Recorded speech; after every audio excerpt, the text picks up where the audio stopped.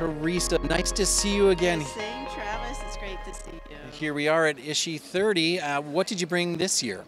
What did we bring? We brought all of our forensic offerings. So we have complete software. We have validated software for fragment analysis. Okay. SNDS approved, GMarker HID.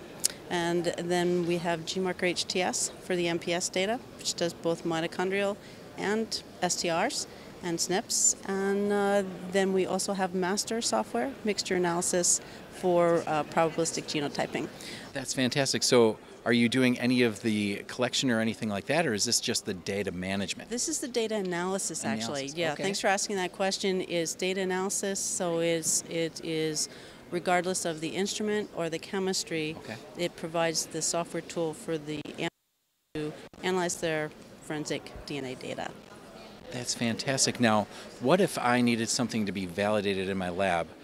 Can you guys give us a hand with that? Yeah, we can help with validation, the validation step that deals with data analysis.